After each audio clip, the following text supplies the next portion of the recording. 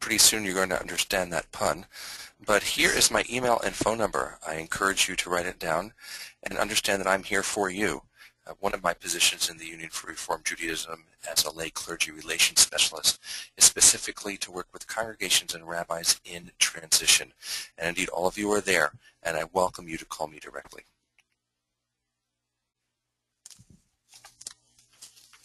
One moment, please.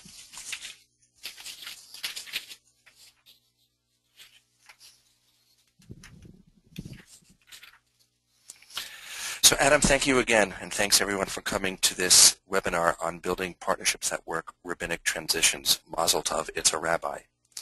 If you're on this webinar, you're either a rabbi in transitioning from one congregation to another, or you are a lay leader of a congregation in rabbinic transition, saying goodbye to your current rabbi and getting ready to welcome your new rabbi, probably this coming summer. And it's been a crazy ride, hasn't it? The search process is done appropriately, and it was done appropriately in a confidential manner. So only a few really know the rabbi and what skills and passions she or he will bring to your congregation. Or do you really?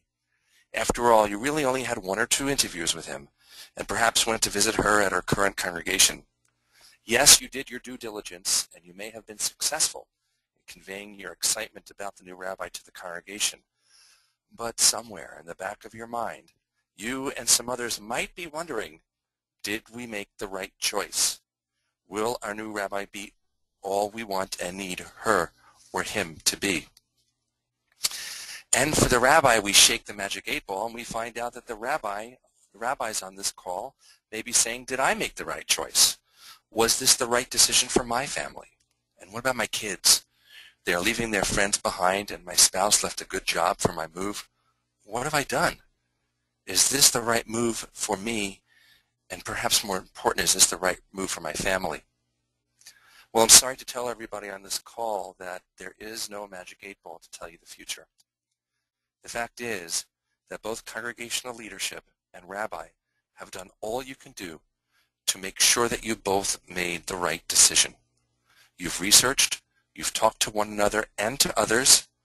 You both did your due diligence, and you came to a mutual decision to take the leap, to make this move, and begin what all hope will be a long and lasting relationship. What that means is that the rabbi and the congregation have agreed to change. And change brings with it uneasiness, double-guessing decisions and doubt, while at the same time, change brings excitement, new opportunities, and almost unlimited potential.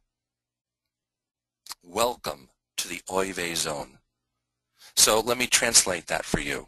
Welcome to the neutral zone, or to the midbar, to the wilderness, that in-between time sandwiched between the ending and the new beginning. But I'm getting ahead of myself, and we'll get to that in a few slides. For now, before we go on, let's pause and let's acknowledge the moment, because this is really big. In addition to the feelings of oy vey that most transitions bring, this is a really important moment in the life of your congregation and in the life of your rabbinate. So let's acknowledge that moment in the way we know how. Please feel free to read with me, or you can say it silently as I read it together. Baruch atah Adonai, Eloheinu melech haolam, shehechianu v'ki'imanu v'higiyanu lazman hazeh. Blessed are you, Adonai, our God, ruling spirit of the universe, who brought us to life, sustained us, and brought us to this very special moment in our lives. Yes, shehechianu moment. I remember coming to my first solo congregation, and I met someone in the congregation who said to me, isn't it weird to know that you're going to be in all of our family albums? Wow. Every baby naming, every bar mitzvah, every confirmation, every wedding, even funeral gatherings. You rabbis are going to be, if not in photo albums, indelible in people's memories. Indeed, it's a shehechianu moment. And it's also an historic moment. For some congregations, the rabbinic position opens up literally once in a lifetime. For others, a new rabbi brings stability and promise for the future. Indeed, a new rabbi can also have significant impact on the greater community, even outside of the congregation. But most of all, saying farewell to your current rabbi or your current congregation and welcoming a new rabbi or congregation into your life is nothing short of a life cycle moment in the life of the congregation. And when thought this way, as a life cycle event, you can begin to see that in addition to an organizational change, what is also happening is akin to a family in transition. So let's talk about change versus transition. Change is situational. It's the new site, the new boss, the new team roles, the new policy. Transition, on the other hand, is the psychological process people go through to come to terms with the new change. Change is external, while transition is internal. So let's get back to that neutral zone joke I mentioned earlier, that in-between time, that sandwich between the endings and the new beginnings. Change happens in an instant. Transition is a process and is about a state of mind. Change happens in an instant. Transition takes a long time. It's a process. Change happens. Transition is a journey. For every beginning starts with an ending. So let's begin with the ending. For the rabbi, you have to say goodbye to your current congregation or to your completing rabbinical school. For the congregation, you too have to close the chapter and say goodbye. If there was no closure, you may want to discuss how you can bring closure to your community now. Hopefully much of this is already happening. If not, it's a good idea to pause and reflect on how the change and transition is affecting your community. If you have done this already, now's a good time to take stock. Have you read your congregation correctly? Has any group or constituency been overlooked? Has another emerged? You can do this best by identifying who has lost what. What does this mean to the office staff? What did this mean to the parent of the bar mitzvah in September? Or what about the mother whose son tragically died last month? What does it mean to the president, or even the original search chair for the former rabbi? A change in rabbi takes but an instant, really. In most congregations, the magical day is July 1st. But rabbinic transition is a process. It takes years for a rabbi to earn trust, respect, and please God, love. It is built on communication, through conversations, through relationship building.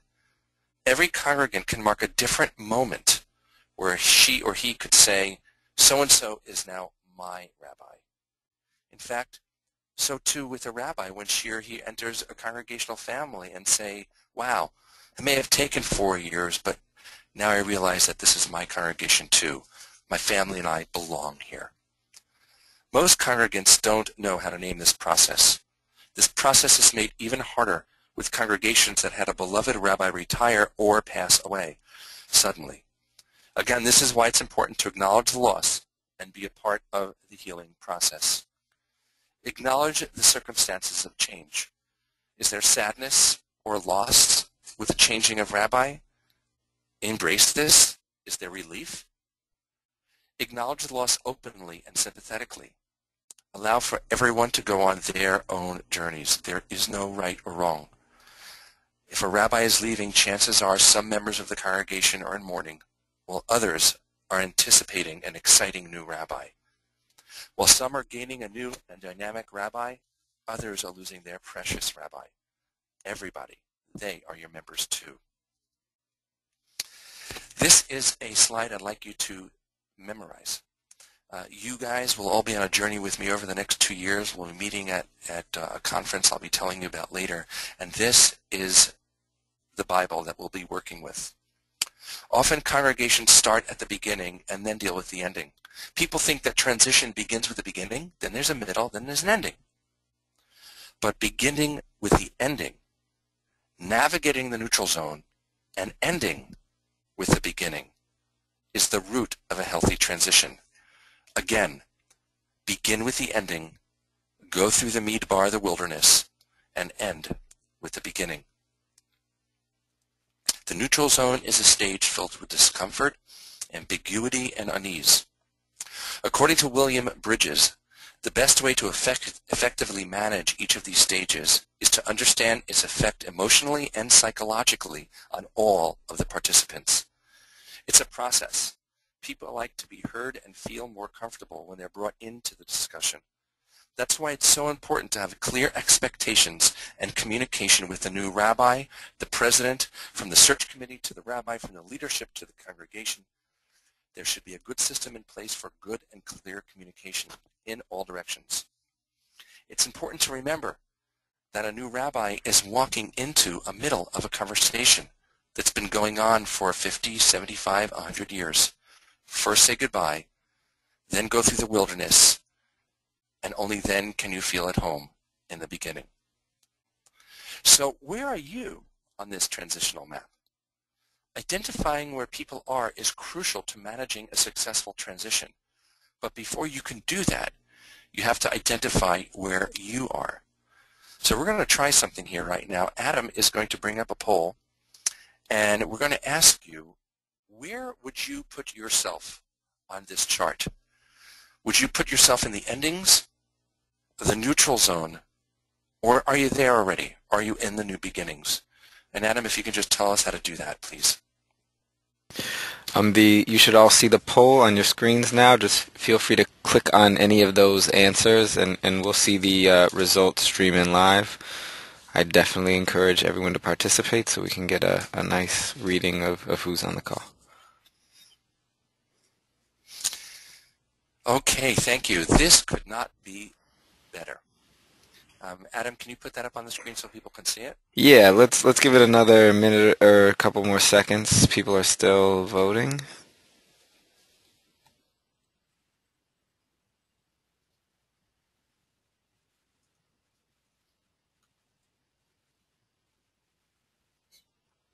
All right.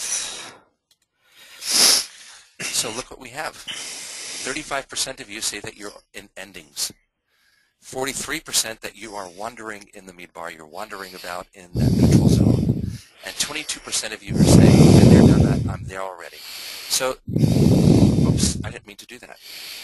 So what this means is that some of you are here, some of you are here, you're here, we have some people here.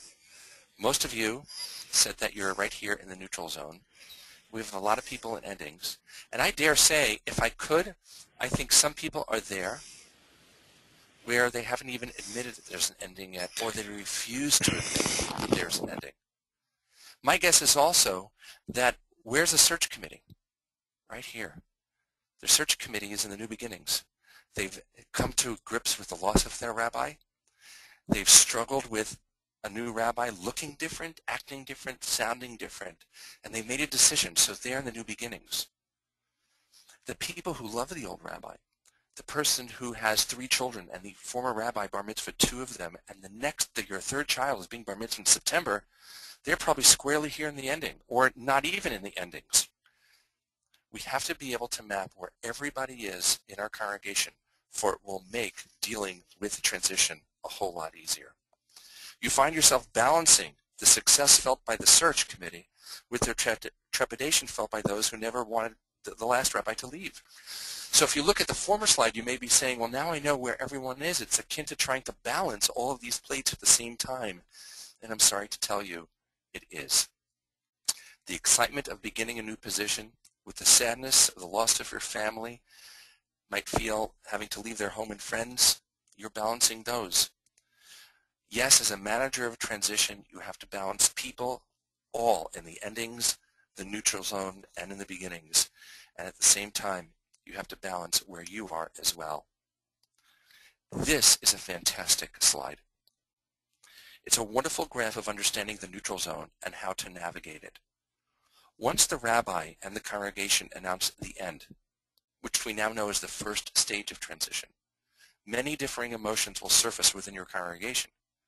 You may see signs of shock and anger, fear, grief, frustration, confusion, certainly stress. And according to this, once you see those signs, you know where to plot them on the chart. Once you engage a new rabbi, Many congregations mistakenly believe that they are in the beginning. Just as Moses had to lead the people of Israel through the wilderness for 40 years before their beginning, so too do you as congregational leaders, lay and rabbinic, have to lead your congregation through the midbar or the neutral zone. While you're in the neutral zone, there's a lot of ambiguity. If you do nothing with that wandering, it may lead to overload, impatience, and anxiety. Left alone, the natural current will allow your congregational system to drift to the negative. It's much easier that way. However, with true transition awareness and management, you can steer your congregation to the right side of this chart, to the positive. Look at the emotional energy found in new beginnings with new possibilities. Here you may find signs of creativity, of risk-taking, of optimism, of motivation, of planning, of purpose and vision. So once again, your congregation in the neutral zone is right here. It's in a very ambiguous place. And there's a current, and the current moves in this direction, which means that left unattended, people will wallow in this entire area. Transitional management is about creating exercises and moments and times where you're going to push your congregation into this area, which is all very positive and very healthy. To look at this concept in another light, in addition to looking at transition as endings, neutral zone, and new beginnings, this chart offers another path, namely reconciliation, reorientation, and recommitment. That is, endings happen for a reason, sometimes good and sometimes bad. Reconciliation really means to meet again. And that's precisely what must happen in your congregation during this phase, which you should be in now. In many congregations, not everyone in your membership is on board with the decision or even the reason. This is the time to meet again. This is the time to meet again as one congregation, and the best way to do that is by saying goodbye. Embrace that transitions are times of both sadness and celebration. While some are gaining a new and dynamic rabbi, understand that others are losing their rabbi. Acknowledge the circumstance of change. Acknowledge the feelings of sadness or loss, and also acknowledge that others might feel relieved. Admitting that some people may be sad does not mean that you were wrong in your decision. It's just embracing a member of your family who truly feels that way. One way that you can say goodbye is by having small group appreciations and farewells. The board and past presidents could have time with the parting rabbi. The faculty and staff, and perhaps past faculty and staff. Congregation at large can be meeting with the rabbi for celebratory events, and even the greater community. And one of the things we've learned in transition is giving people a piece of the past.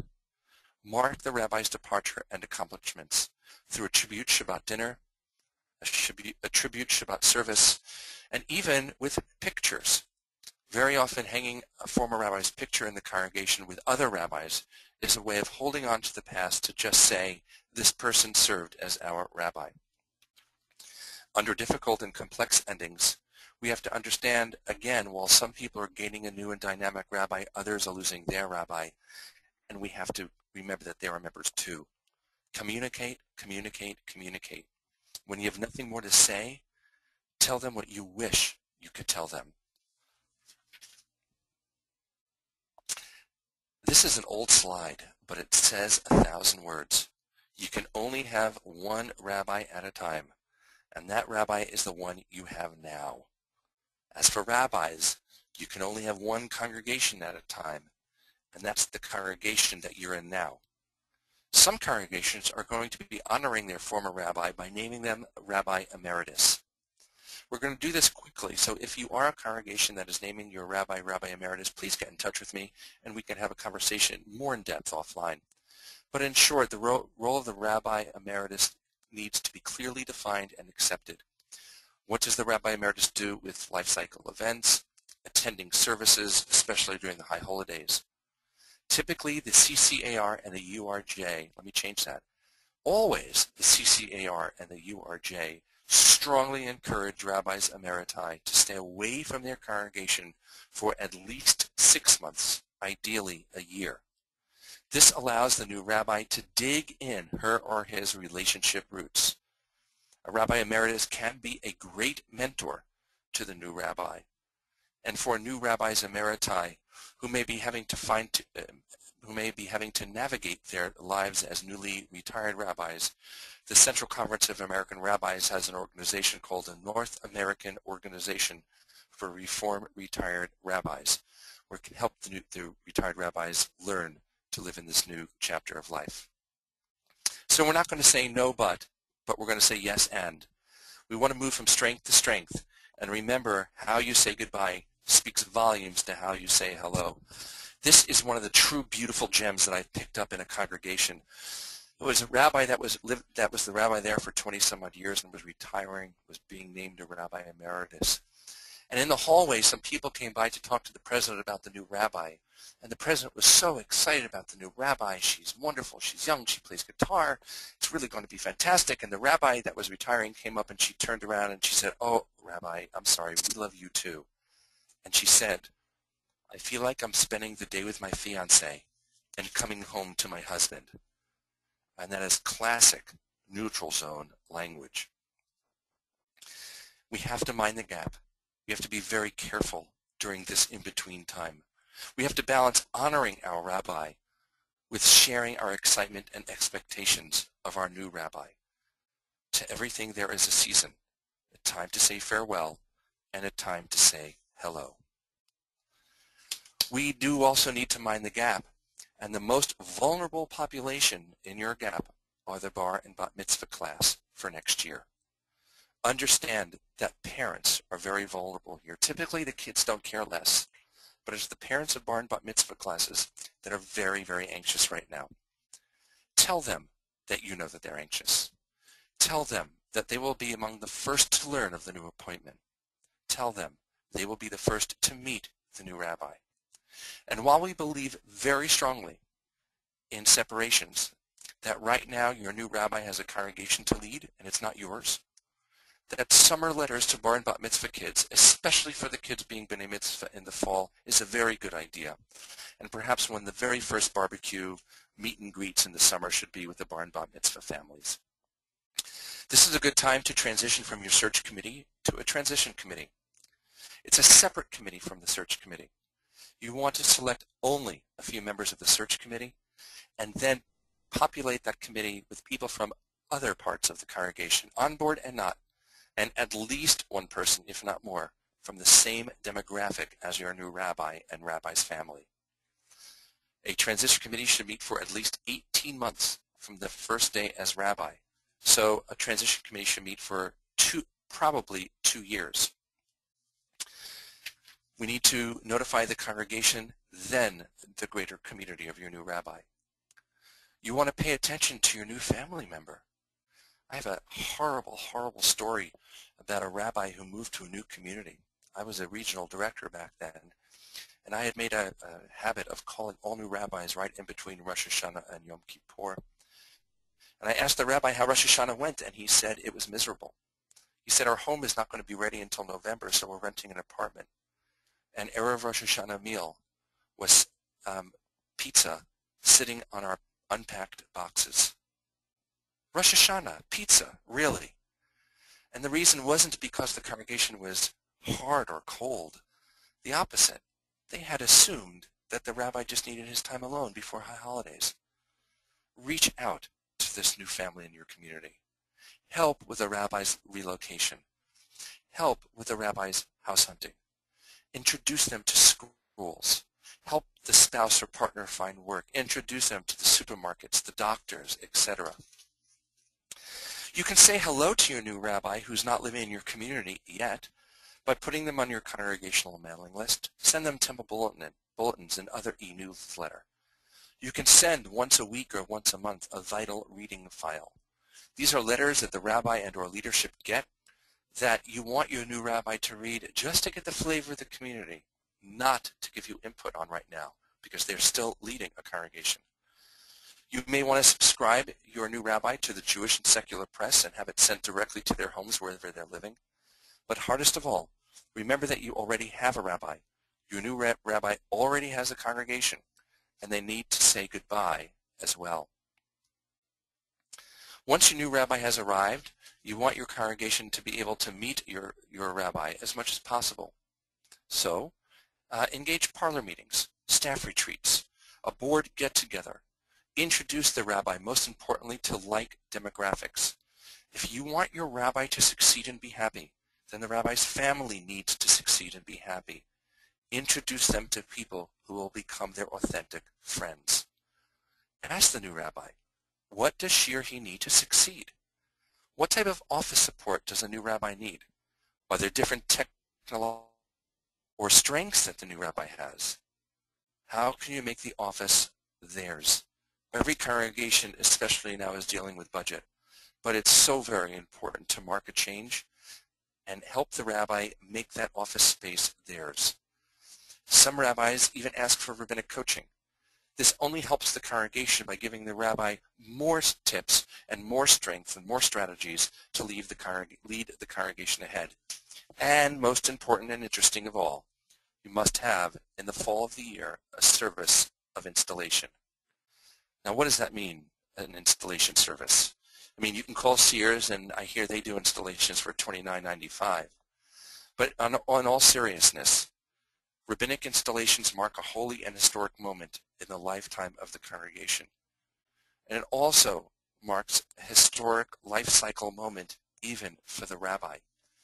It's a time for the congregation to sometimes literally see the passing of the Torah from one generation to another. And please God, we want this relationship to last. And so we urge every congregation and every rabbi to put in place an agreement to have a mutual and ongoing review in the synagogue. There's a wonderful saying that came from our old prayer book, the big Gates of Blue, where it said that while a painter is creating this piece of art, in the course of painting, sometimes the artist has to set the brush down and to step back and to look at the picture, to see what needs to be done, what direction should be taken. That's the best definition I've ever heard of review. Review is about sharpening the saw. Review is not about proving. Review is about improving. We will be having a webinar in the early fall to help new rabbis and congregations together work on a review process. We don't believe in cookie cutters, but we do have some ideas. Again, if you get in touch with me, I'm happy to share them with you before those webinars. As I said earlier, we are now in a cohort of congregations that are going through rabbinic transition, and there are several things that we will be offering you. First of all, and we'll get this date to you as soon as we have it, but in February of next year, we will be having our third annual Shallot Symposium. This is a symposium funded by the Shallot Foundation that pays for you to come to meet as a cohort. And we'll be spending 3 days together, new rabbis and their presidents, presidents-elects, or search or transition chairs, so one rabbi and one lay leader, to come together where we will be working on transitional management and how we can help the transition become seamless and build a partnership that will last. As I said, we'll let you know the date as soon as we have it. It will probably run a Saturday night or Sunday through Monday or Tuesday, so rabbis will be able to stay in their congregation for Shabbat.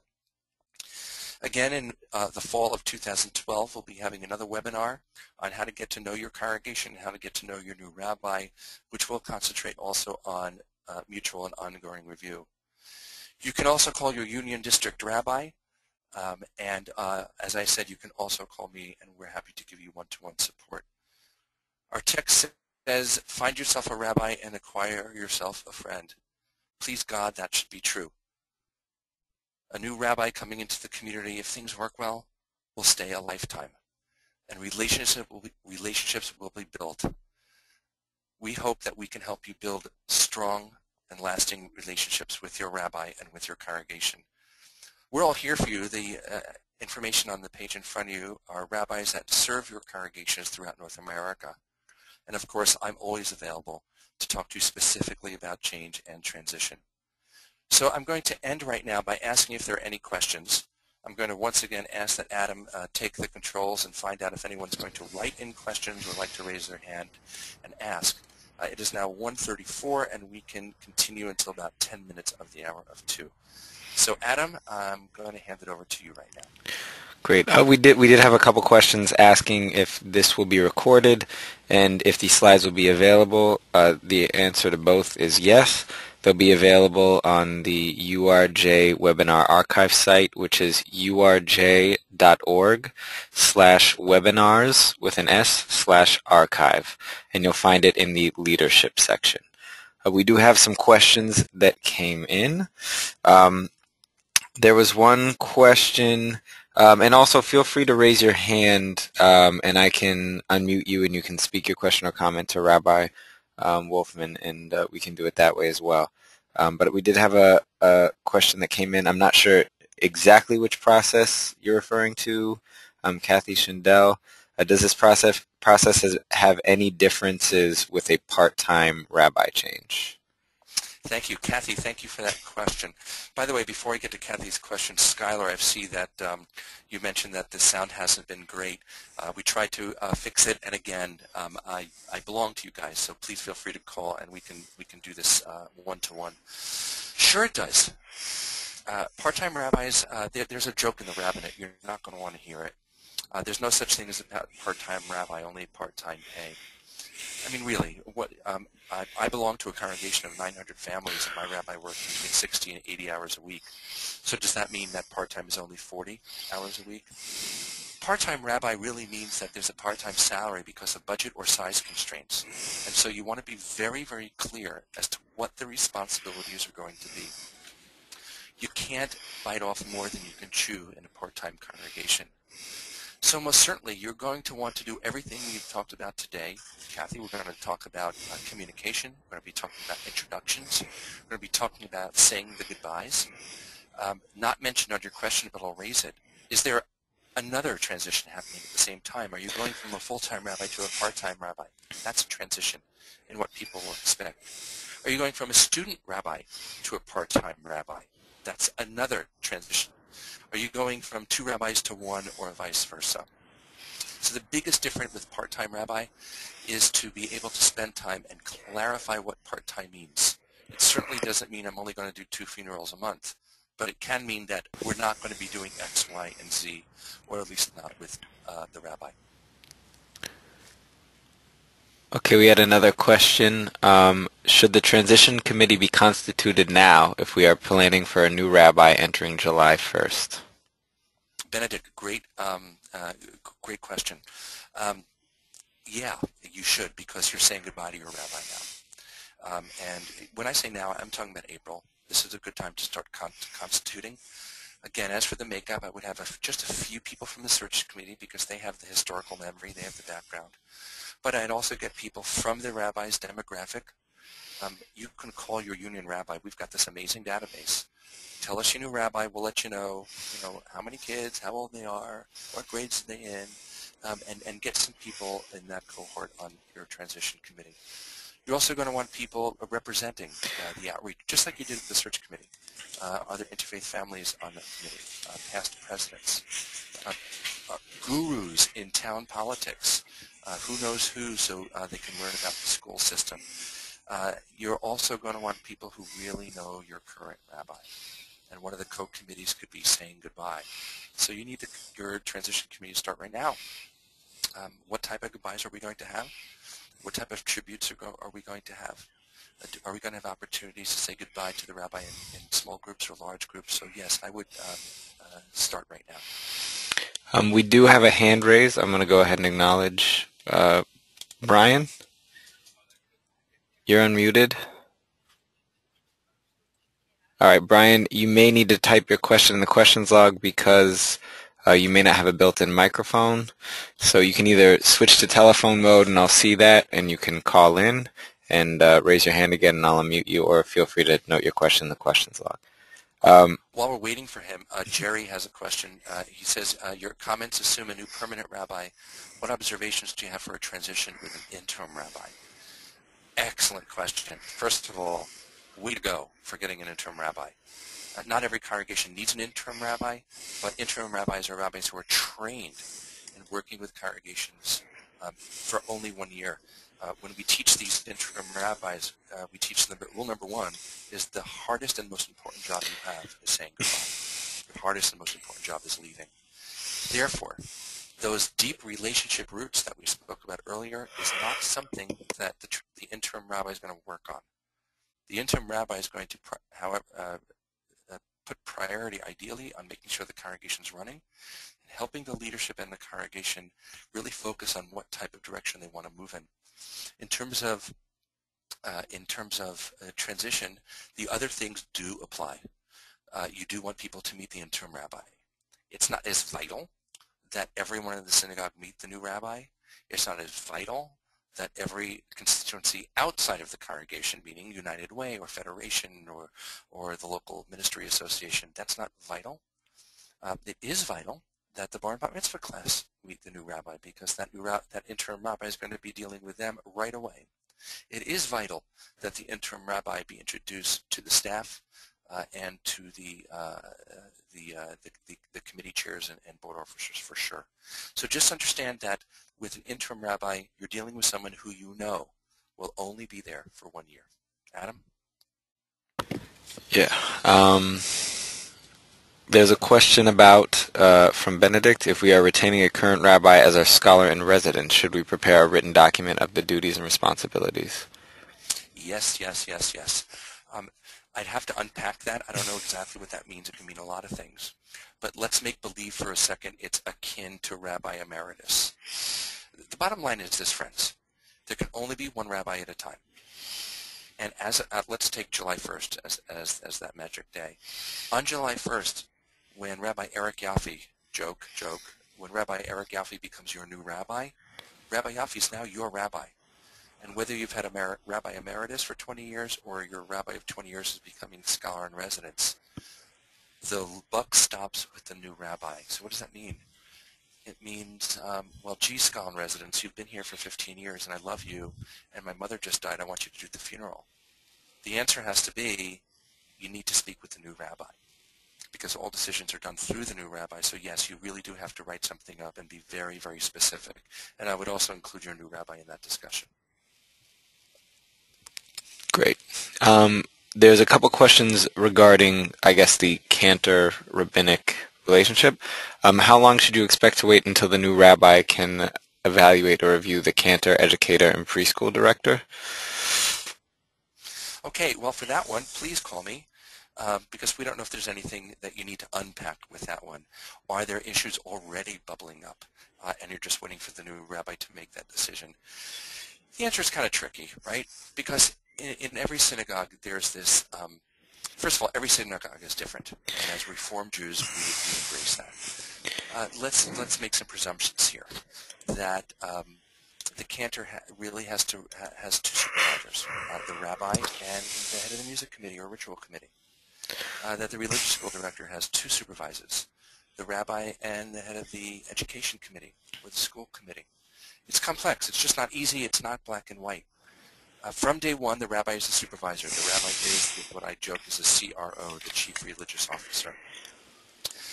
But the rabbi also has to create relationship and has to understand a new culture. Here's something I glossed over very quickly, and I probably should take more time on that. If your congregation can afford it, and it shouldn't cost a whole lot of money, I would urge you sometime in the summer or fall to have a staff retreat. No president, no board members. You may want to hire a facilitator if you're blessed to have the resources. If not, then have the rabbi facilitate it. The group that your staff needs to form as a group before they can move ahead and lead your congregation. Remember the quote I said earlier, the rabbi's walking in the middle of a conversation. So let's take the summer to have a staff retreat so they can form together as a group. If there are issues with your other staff, even other senior staff, I would have private conversation with your new rabbi, because you don't want to keep any secrets, and you as rabbi and president want to be on that same page. But please feel free to call me separately and we can talk about this offline. And then another question, if we are bringing in a new rabbi and a new cantor who will most likely be a part-time cantor, do we need to have a separate transition committee? Is there a protocol for how the incoming rabbi and cantor should work together? Okay, I thought your question was going to go in a different area. So is there a protocol the way they should work together? Yeah, as my grandmother taught me, they should be menches. They're going to have to form a partnership. They're going to have to learn how to work together. Um, as a full-time rabbi and a part-time cantor, they're going to work as a team, and there's no question that every team needs a captain, and that captain is going to be the rabbi. So they're going to have to work on that together. Um, in terms of transition, absolutely. Remember, if a rabbi and a cantor are going to succeed, friends, let's bring this to educator and youth advisor and fourth grade teacher, right? The relationship roots have to be dug deep. And that's what clergy does best, digging relationship roots. So you want this new cantor to have meet and greets. Is there a choir? Is there a junior choir? The bar and bat mitzvah class, if they're responsible for that, these are absolutely people that you're going to want them to transition to. But if they're part-time, I would remember two things. One, that little mini conversation we had about what part-time means, and really being able to transition them only into the identified areas. And B, understand that you've got to do this with the rabbi's transition in mind, and that must take precedent because they are that CRO, that first senior person in the congregation. I also see another question, which I'll answer in 30 seconds. Actually, I'll in 10 seconds. Is the rabbi emeritus traditionally a paid position? Traditionally, no, not at all. Some congregations will negotiate something for Medigap or until a rabbi can get Medicare. Sometimes there'll be some negotiations about, well, what if there are life cycle events? Typically, congregations don't charge for life cycle events. That's appropriate. But if a rabbi is on vacation, for example, perfect opportunity to have a rabbi emeritus do a life cycle event. Does the congregation compensate that rabbi emeritus? That's something that you do have to negotiate. Adam? Yep. If the transition committee is constituted now, before the new rabbi comes on board, what should the transition committee be doing with the new rabbi? Excellent. Well, here, first of all, use that word flexible, because if you don't know who the new rabbi is going to be yet, then you can't hardly name people that are part of his age constituent or family constituency. So you may have to add some people to the committee. But if you, for a new rabbi, again, you want to introduce them to your community. With a local newspaper, the Jewish press, make sure that they're on your Temple e-blast and get the newsletter. Just feed that information. But I'm not quite sure if I understand the question of how do you welcome a new rabbi if you don't know who that person is yet, and maybe I'm just not understanding. In parentheses, it did say what I think the assumption is that they already know who the new rabbi is. It says what should they be doing with the new rabbi as opposed to the old rabbi. Oh, excellent. Just as I said before, the new rabbi, you want them to get acclimated. One of my favorite stories is there was a rabbi who was moving from Houston, Texas. No, I'm sorry. Either down, it doesn't matter. From Texas to Boston, to Massachusetts. And this guy had to understand really quickly he was not getting 10 acres of land.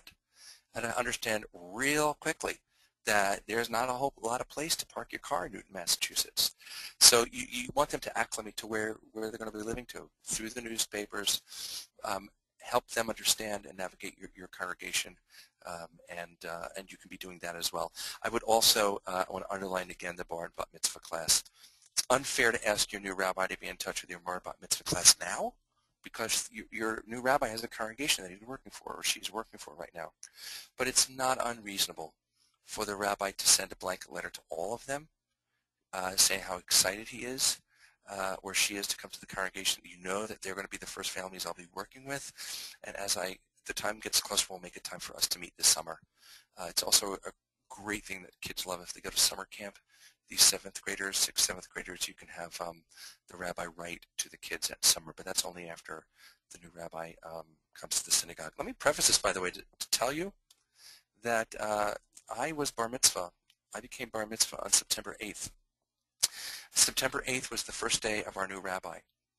I remember I have childhood memories of my mom flipping out, and I have very clear memories, my own memories of thinking, what is the big deal? So remember, a focus on the adults. How do you say goodbye to an interim rabbi? Goodbye. Goodbye. Again, you want to show tribute. This is not going to be a dearly beloved rabbi. This is going to be a rabbi who's been with you during an intense period of time. And so again, with a Shabbat service of tribute, words of thanks and appreciation, and perhaps giving the rabbi a piece of the past.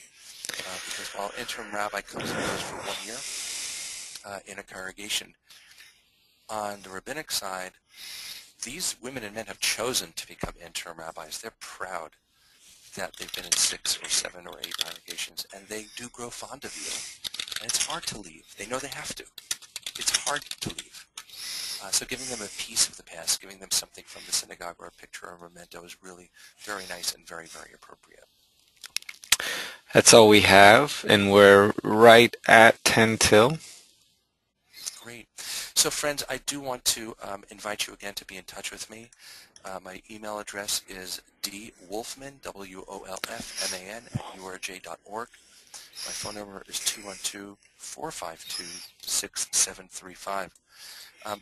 I am also cognizant of the fact that while I'm freely giving you all this information, I'm on my way to Israel.